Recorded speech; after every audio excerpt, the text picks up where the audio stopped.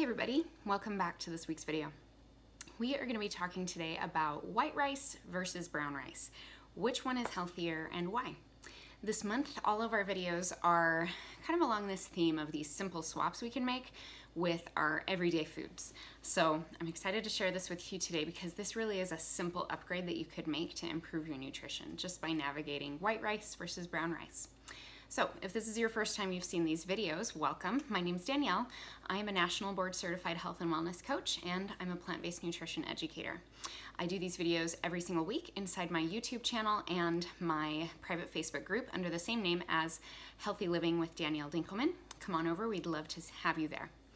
So this week, we're really talking about white rice, brown rice. What's the difference? Why does it matter? How do you choose? What are the facts on this, okay? If you're like me, I grew up having rice a lot, but it was always white rice, and it was always slathered in butter, now that I think of it. So if rice is a normal food for you already, there is a simple tweak we can make to improve your nutrition by switching to brown rice. I'm gonna tell you a little bit why. So first of all, I wanna explain what the difference is between white rice and brown rice. And we're going to kind of dig into some vocabulary here. We're gonna really be defining what a whole food is and the benefits of it. We're gonna be talking about fiber, we're gonna be talking about protein, and what those things do for us, okay? So you are probably gonna feel a slight difference when you switch to brown rice from white rice, and we'll talk about that. Okay, so first off, what's the difference? Well, this was quite revelatory to me when I first learned this, probably about 5 years ago. The fact that white rice and brown rice are not two different species of plants. They're actually the exact same, but one has been more processed. Okay, I actually have some brown rice right here. So it is browner, right? I'm gonna show you that if you can see it. So this is a short grain brown rice and this is a long grain white rice, but sorry, it's not the same length, but you get the idea.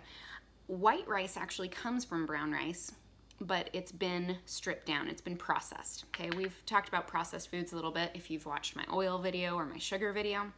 Similar process here.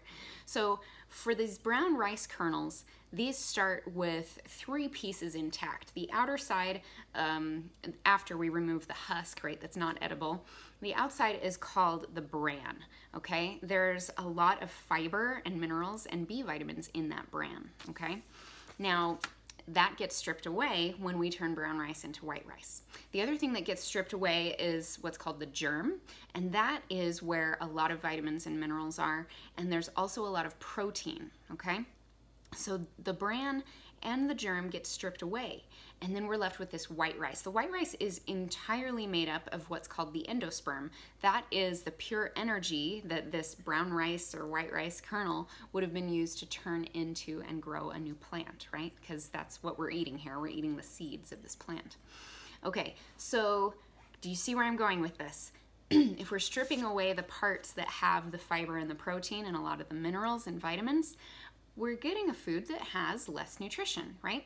And in some of these numbers, you can look this up. It's almost negligible, the difference, but I think that if rice is something that you're consuming a lot of, I think this really can make a difference for you, and I do recommend to go ahead and make the switch to brown rice. Now, when I did this, we noticed that we started to feel fuller longer, and that really comes from the fiber. Okay, so if you look this up and look at the nutrition facts difference between brown rice and white rice, there's actually 5 times more fiber per gram in brown rice than there is white rice. And fiber keeps us fuller longer, okay? It takes our body longer to digest, so it gives us that satiating, sustaining feeling after we eat it. So we did notice that. We went from, you know, having a stir fry with white rice and having 2 or 3 helpings of it to maybe needing 1 or 2, just because we did feel that that brown rice was so much more sustaining, okay? So something to consider. Another thing to consider, as parents, we get a lot of marketing, really, is what it is, around protein, okay? And we start to stress about protein.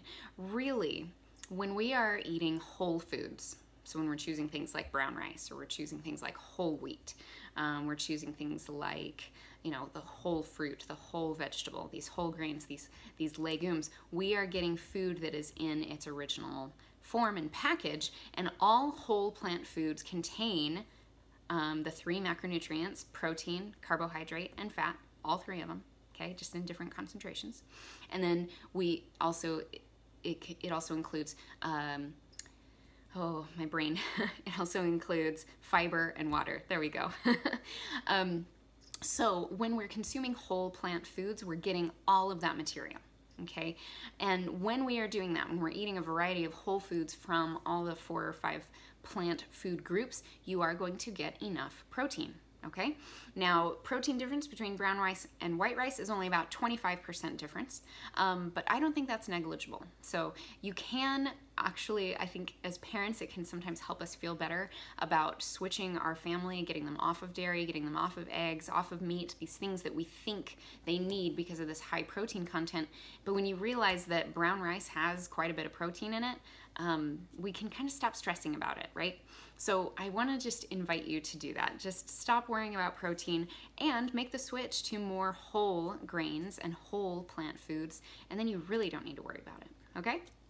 So the thing about brown rice versus white rice is, yes, it's a small difference, but if you're eating a lot of it, it can make a big difference in the long run. Okay, there are a few concerns around rice these days. If you've heard of phytic acid, yes, that's naturally present in brown rice and more so than in white rice. And yes, it has been shown to decrease the amount of minerals that our body can actually absorb.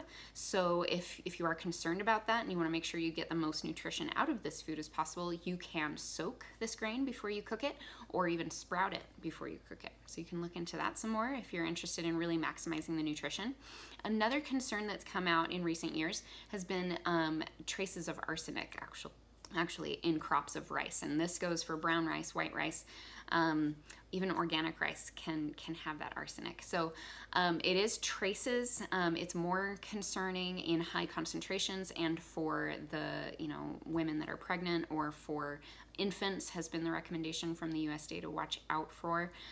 So really, I think, honestly, I'm going to tell you, we still eat a lot of rice, and I just try to make sure that this is something that we are not eating every single meal, every single day, but that we are including and adding in some other grains, amaranth, millet, quinoa, oats, barley, that sort of thing.